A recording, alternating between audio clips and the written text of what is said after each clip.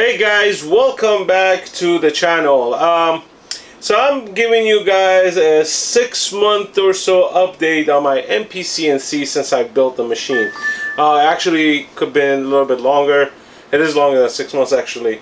So I learned a lot and I'm still learning, and it wasn't until recently that I decided to give the machine another try. This machine has been sitting for about a good portion of the time since I built it. And nothing wrong with the machine. The machine works fine. It was mostly me and not taking the correct path to fix the errors.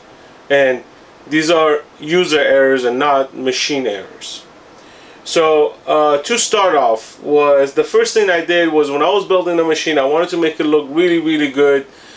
So what I did was I painted the rails all like with primer and painted them black, you know, just make it look kind of nice. And these are just the regular conduit, 3/4 inch conduit, and I did not want to buy solid rails, because they're super expensive. They're not cheap to come by, and you know, to cut them to size and all that stuff is just a hassle. So the conduits were fine. I just wanted to paint them black. Come to find out, worst idea ever. One of the worst ideas I ever had. What was happening is, as the machine is moving, what it was doing, it was chipping away against the paint and the primer, and it was gunking up the ball bearings. It was skipping, jumping. It was just doing some weird stuff. It was getting stuck. It was not moving very fluid as it needs to be. And then one thing I didn't do, I didn't square my machine properly. So there was a lot of adjustment that I did from the beginning, you know, try to like try to get it squared and all that stuff. It just was not squared correctly.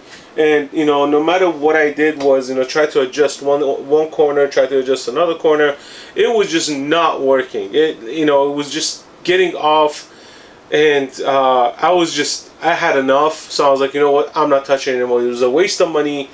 I shouldn't have done it, and you know, I just left it alone.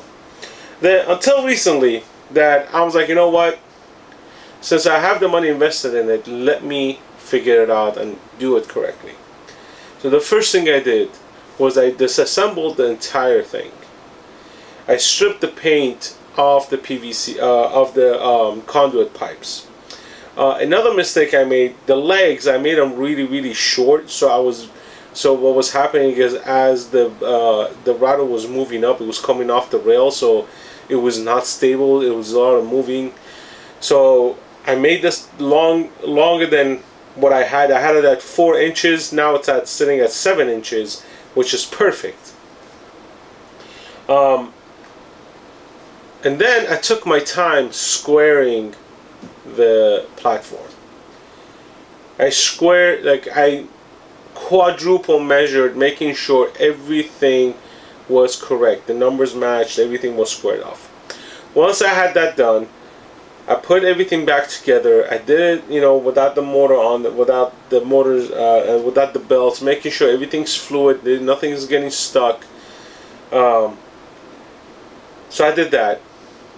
Second mistake that I had made was making sure my surface is flat. Now,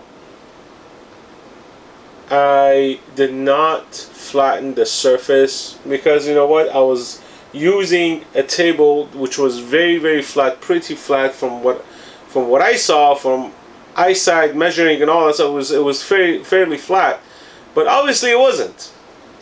So, and the reason I believe is because I had this strapped on to, I have this strapped on to individual pieces to the corner of the table, so the table wasn't really flat. So one side was a little bit higher than the other side. so it was causing a lot of like if I was trying to do flatten a piece, it was digging in areas that it shouldn't be digging in, so it was just a complete mess. So what I did was I took a piece of steel rod that goes across the table, so if one side goes up, the other side is not going to tilt. It's pretty solid, but that's not going to solve the problem. So what next I had to do was to flatten my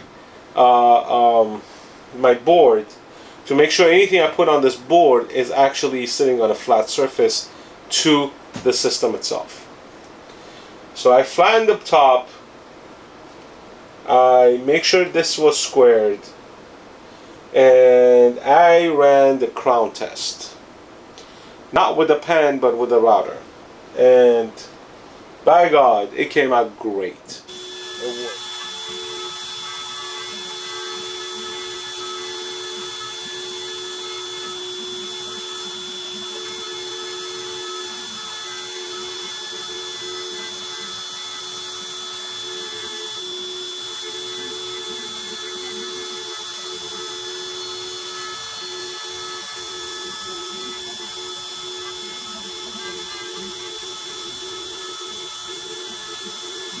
God, it came out great.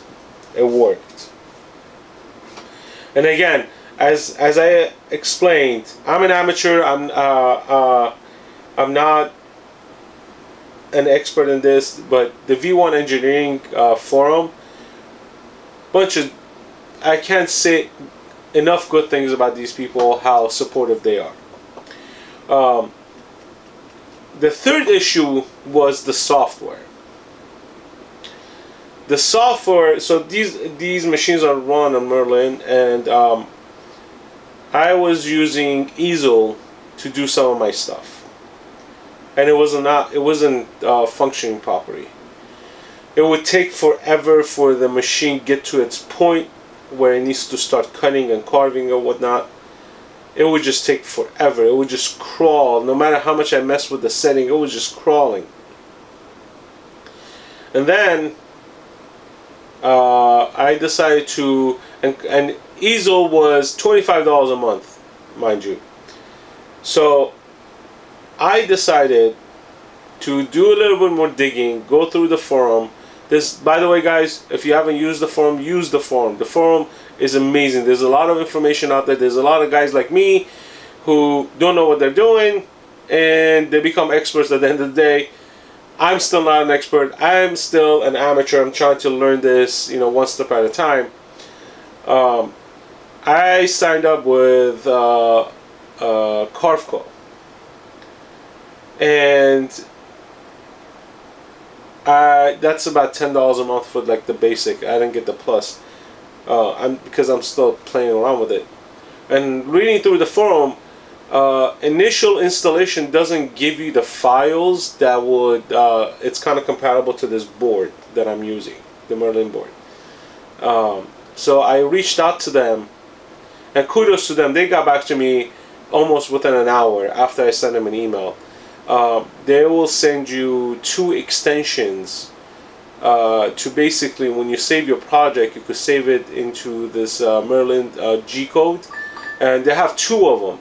So I saved it to both extensions, and one of them worked. I can't remember exactly which one, but I will put in the description which one actually worked. And what it does is it actually just goes to the location quickly, starts doing its thing, and it worked flawlessly.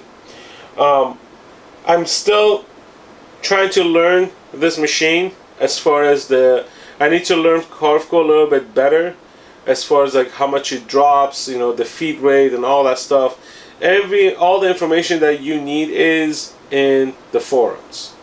Now the forums are not, they're not very specific on software. There are 2 softwares that they have mentioned, but it's not end all be all. There are other softwares, but you need to make sure it's compatible with the board itself for it to function correctly. Carveco, apparently it seems to be working with this board, and I wouldn't know until I run a little bit more tests, and I will definitely provide updates as far as these tests go to see how they come out. But other than that, I definitely recommend this for anybody who wants to start off and they don't have thousands of dollars to throw at a CNC machine. Only reason I say this is because of the size that you could build these machines. You could build them as small as you want, you could build them as large as you want. The cost will be almost the same. Minus the fact that, if definitely if you're going to go for a longer piece or a larger piece, you would definitely need some support system for the railing, because it will kind of bow down because of the weight. So, but again, if you go look through the forum, if you look through some of the YouTube channels, bunch of genius individuals out there that have figured out what to do to basically circumvent that issue, for the pipes not to bend down, figured it all out. I'm telling you, there's a lot of smart people out there. So yeah, so let me know what you think, guys. Let me know if I should do anything else to make sure this thing is cutting correctly. But so far I've run 2 tests and everything so far it seems to be a-okay. And definitely flatten your surface top, making sure all is good before you move on to the next step. And if you have any questions, please leave it down in the comments. I will try to get back to you as soon as I can. It does take a lot of practice. It will take a lot of trial and error, for me at least. Some of you guys will be like a plug and play type of thing. Get it going the first day, and you don't have to mess with it for about 6 months.